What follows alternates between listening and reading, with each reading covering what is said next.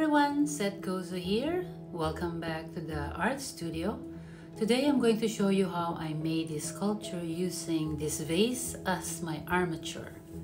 I wrap it with newspaper, scotch tape, and I wrap around the clay. I use paper clay.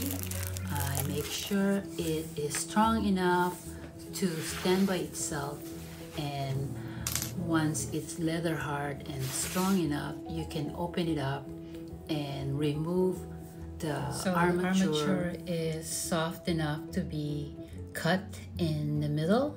So I'm cutting it with a dull kitchen knife. Cut it in two.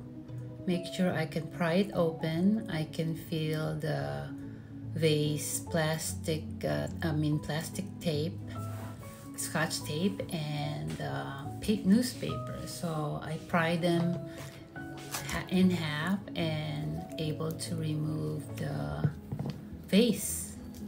So now my next step is to reconnect them using slip and score method.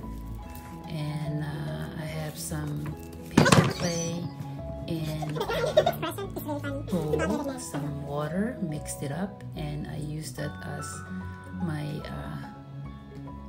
connection, my glue type connection. So slip and score, you scratch both sides, put some slips, which is just liquid clay, and connect them like glue or cement.